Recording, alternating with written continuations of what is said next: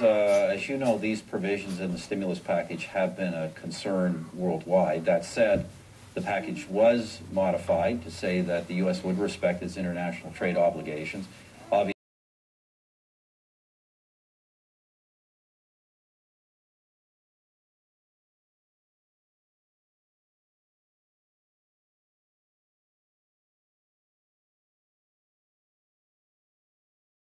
Obviously, we'll be watching the implementation of that. In Canada, we've just proceeded with our own stimulus package. It's not quite as big as the United States because obviously our economic difficulties at this point are not nearly as deep, but nevertheless.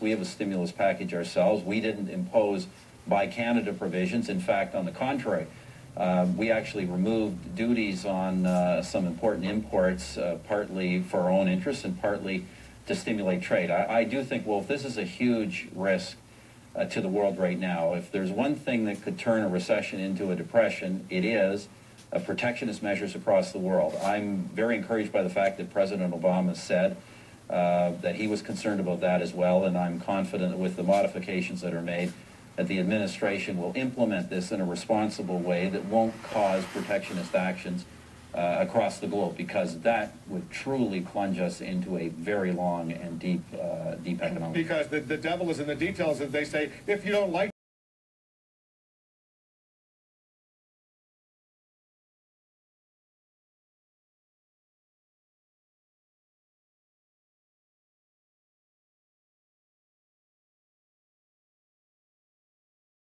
the way they implement this provision, would Canada retaliate? Well, look, if any country doesn't respect its obligations, Canada and other countries have recourse under international trade law.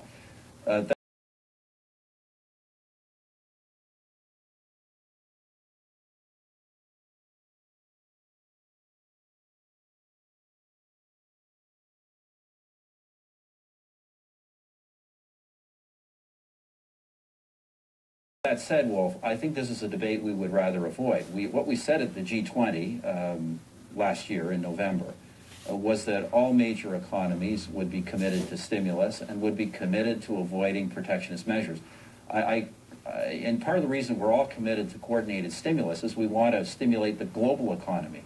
We're in a global economy, not just our national economies. If we start thinking simply nationally and we start having policies that try and restrict the benefits only within our borders and try and implement protectionist measures as a consequence, this will not have the effect we need to have on the global economy. And it's ultimately the global economy that's pulling most of us down, particularly countries like Canada, that aren't the source of these current economic troubles.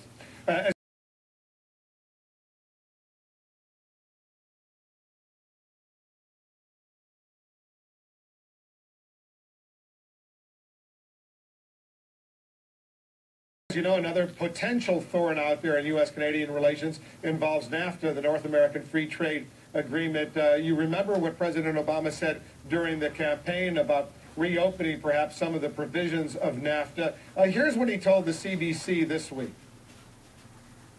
As I've said before, NAFTA, the basic framework of the agreement, has environmental and labor protections as side agreements.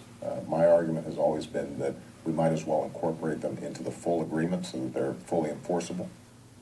Are you open to reopening NAFTA, if you will? Well, I think we have to be careful what we're talking about. Obviously, we're always prepared to look at ways to make NAFTA work better. I think, quite frankly, NAFTA and the predecessor Canada-U.S. Free Trade Agreement have been very good for both countries. I don't think in any way we're each other's trading problems. We're the biggest trade relationship in the world. It has grown exponentially on both sides under this agreement, so I think it's all very positive. We're always willing to look at ways that can work better, but it's a fine line between looking at ways to make it work better and actually starting to open the agreement. I think if you actually open the agreement, I think you would get into a negotiation that would never terminate. I don't think that's what President Obama is looking for, but obviously I'm looking forward to having a discussion on these kinds of trade and economic matters with him.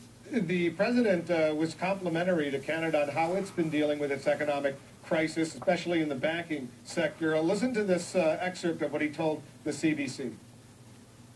In the midst of this enormous economic crisis, I think Canada has shown itself to be a pretty good manager of the financial system and the economy in ways that we haven't always been here in the United States. All right, now we know the Canadian economy is obviously a lot smaller than the U.S. economy, but what have you done? What advice would you have for the U.S. and how to deal with this banking sector? Correct me if I'm wrong, has the Canadian federal government been forced to bank out the major Canadian banks? No, we've gone into the financial sector and we've done some market transactions to improve liquidity. But the fact of the matter is, we have the strongest banking system in the world. That's what I think it was the IMF that said that. We haven't had to bail